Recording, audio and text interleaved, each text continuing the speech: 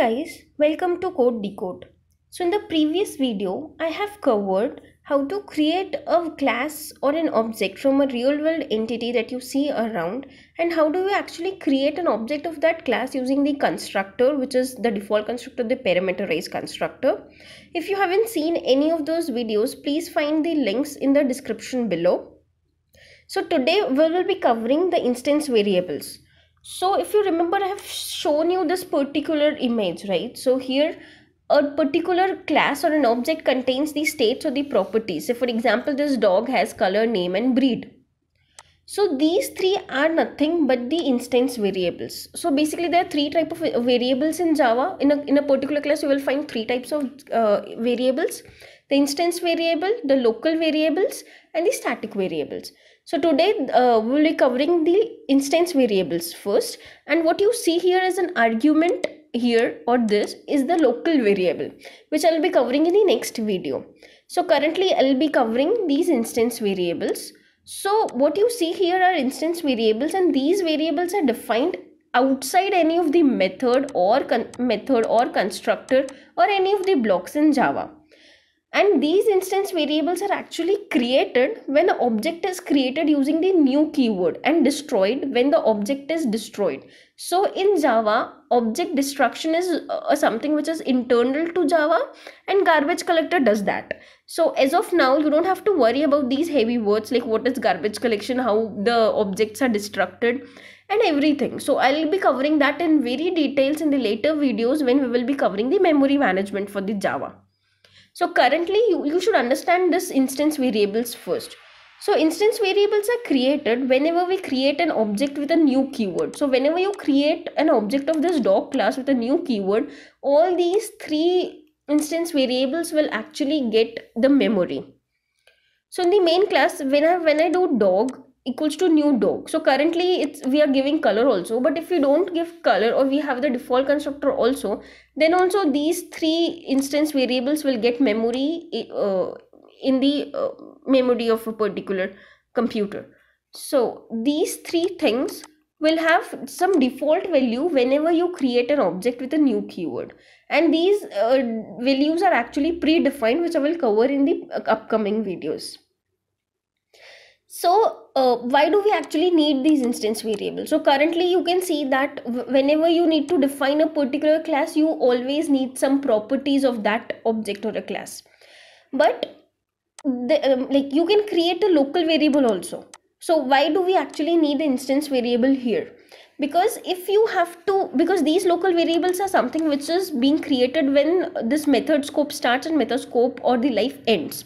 So if you want this color to be used in multiple methods, like I want to use this color here also and here also in two methods, then I'll be using an instance variable.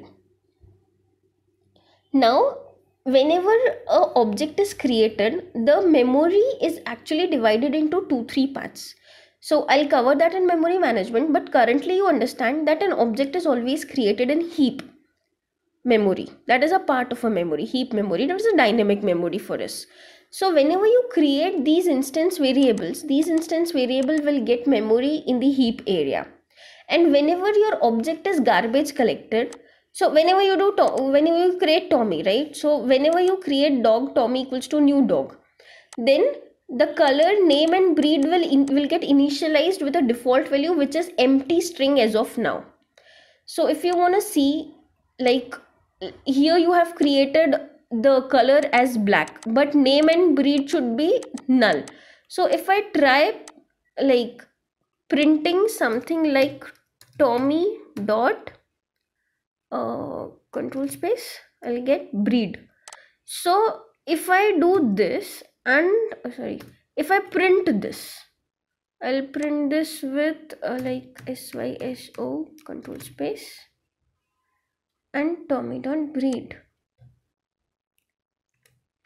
Then what do you think will happen? I have initialized the color as black, so that's okay.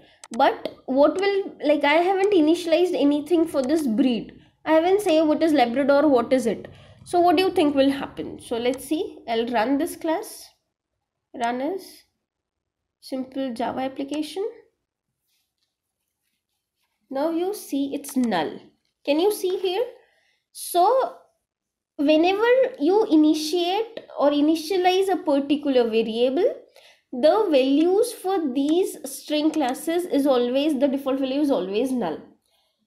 So whenever you create an instance variable, make sure that you create an instance variable only and only when this is to be used across multiple methods and not only in one single method.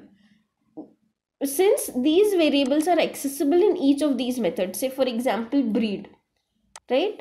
So if I say here as breed and semicolon with system.out.println, it will not give me an issue. And similarly I do this here also in barking. So can you see any compile time error? So these variables are something which is being used in multiple methods without any issues. So whenever I try calling wig and barking both, breed and breed will be printed. Similarly with color.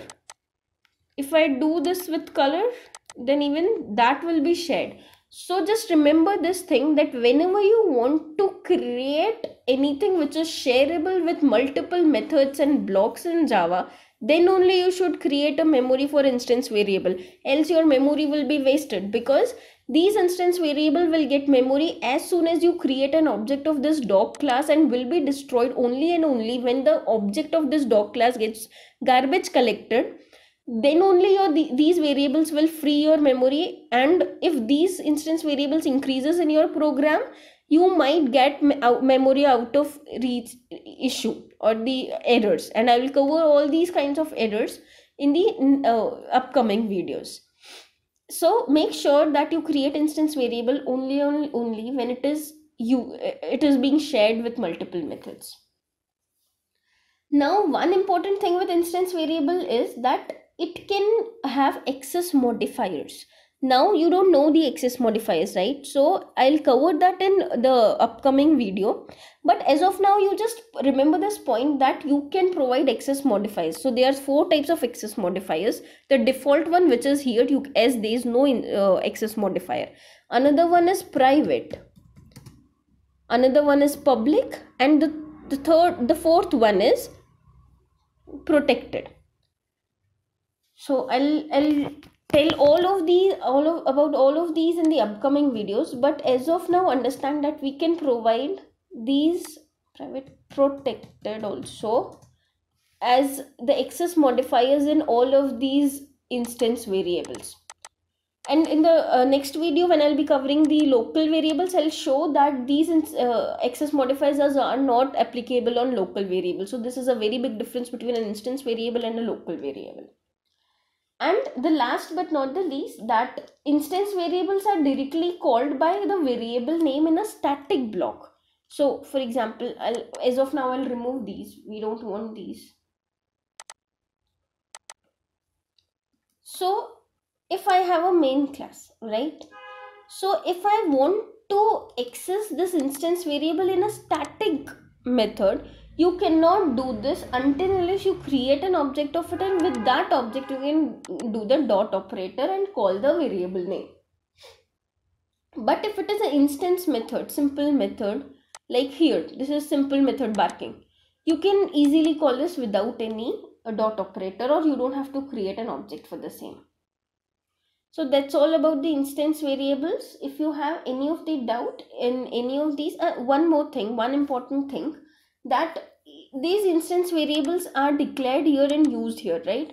I can also do this, that I can cut from here and I can paste here. So have you seen there is no compile time error? So and I have used this color here, so I can declare it afterwards and I can use it even before. So this is from the interview perspective, this is a very important point, as the interviewer might try to like modify these things in your code and ask like, does this compile or not? So if it is this color is a local variable, and if you try to use it first and declare it later on, it will give you compile time error. But if it is an instance variable and if you declare it later but use it even before declaring it, this is possible.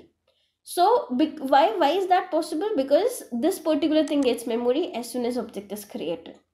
So this is why you can always define it later and use it even before you define or declare it.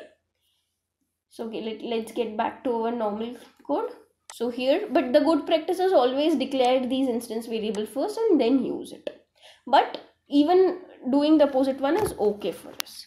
So that's all about the instance variables and all the things that an interviewer can ask. I'll put some more questions from interview perspective later on once all the concepts are clear to you.